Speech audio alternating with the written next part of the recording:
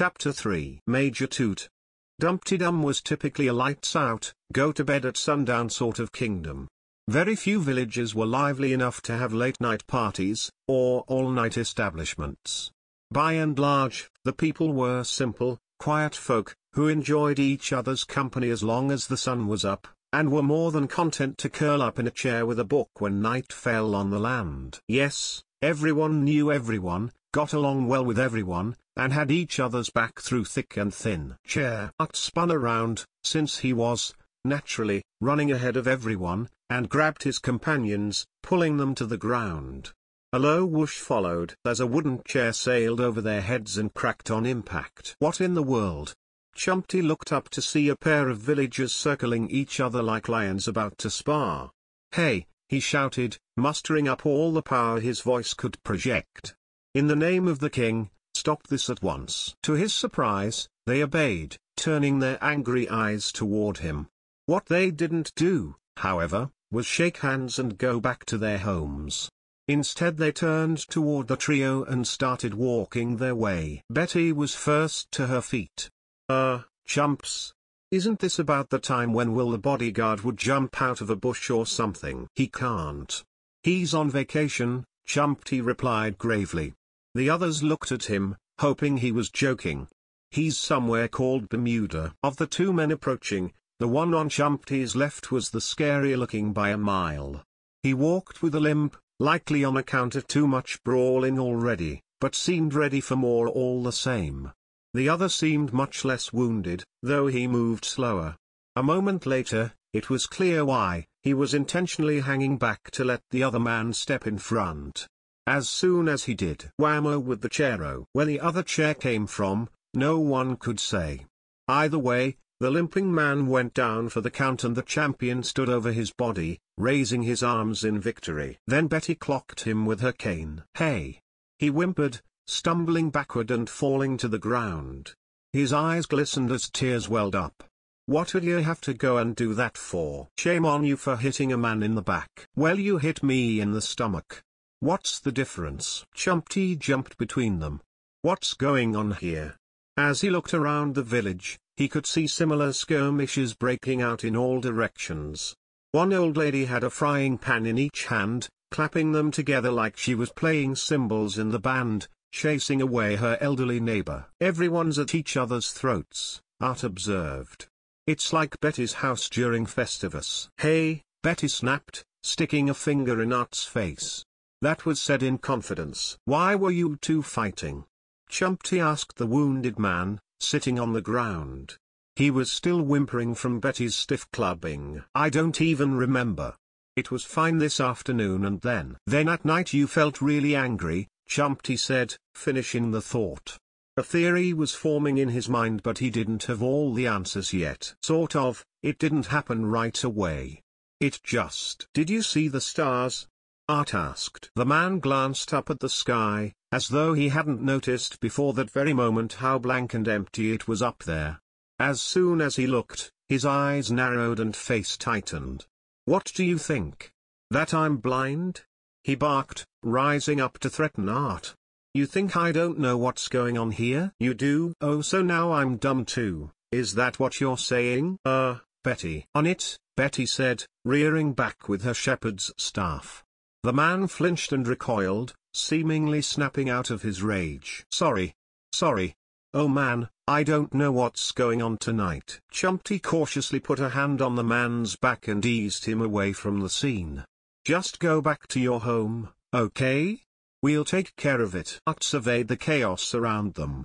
"It reminds me of that one summer when the ice cream guy was supposed to pass through but got lost and ended up in Reggiville." "I've never seen you so angry," Betty remarked. "Well, you know," he said, shrugging.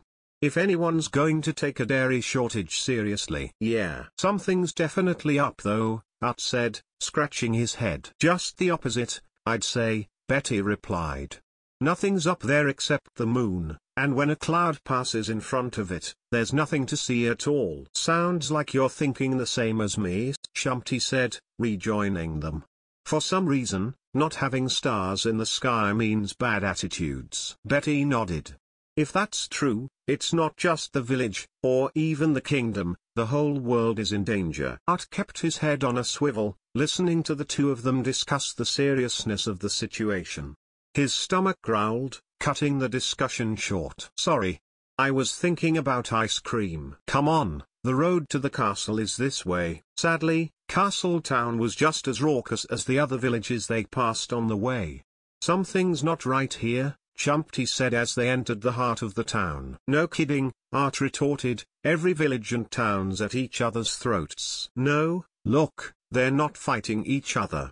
They're fighting, whoa. Betty's hook snagged his arm and pulled him back just in time. A beggar on horseback whizzed by, howling like a madman and laughing at the mayhem around him. Who are these guys? Chumpty asked angrily. Are these the same people we saw at the wishing well? A loud trumpet blast issued from the castle, bringing the riders to attention. Hurry up then. A beggar shouted to a handful of companions stomping on flowers. The Major will have your heads if you don't get information. Major?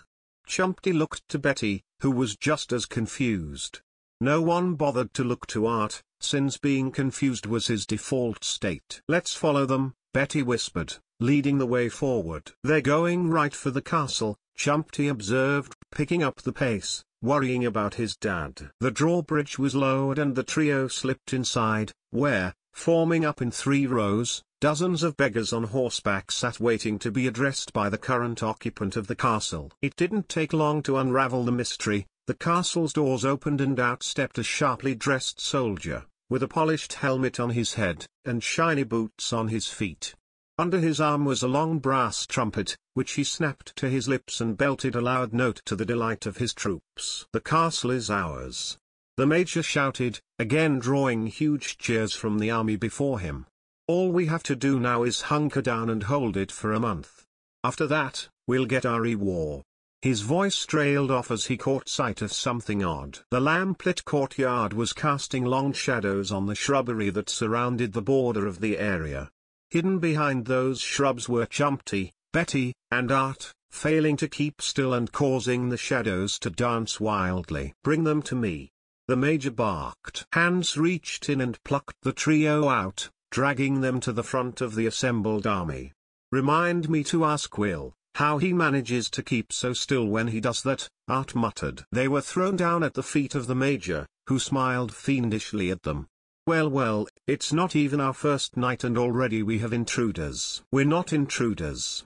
This is my castle, Chumpty shouted, rising up to defy him. The Major was not intimidated.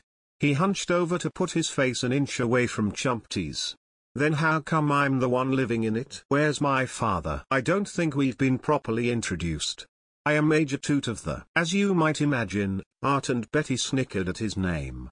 Chumpty, however, remained stone-faced, partially on account of his worry over his dad, and also because he knows what it's like to have a name people make fun of, and no matter how big a villain you may be, no one deserves having their name be made fun of. On the other hand, his name wasn't Major. That was his rank. So Major Toot is at least half funny, let's be real. Arrest them, roared Major Toot. Soldiers quickly seized the trio and dragged them away, no doubt toward the prison house located near the castle, where the kingdom's most hardened criminals stayed as they awaited trial. That was not to be Chumpty's fate, however. As they reached the entrance to the castle's courtyard, a blur of white flashed in front of them, followed by a streak of gold. Beggars scrambled to flee, acting in a way hardly befitting a real military unit. A few of their bravest ones tried to fight the expert swordsman, but they quickly regretted it.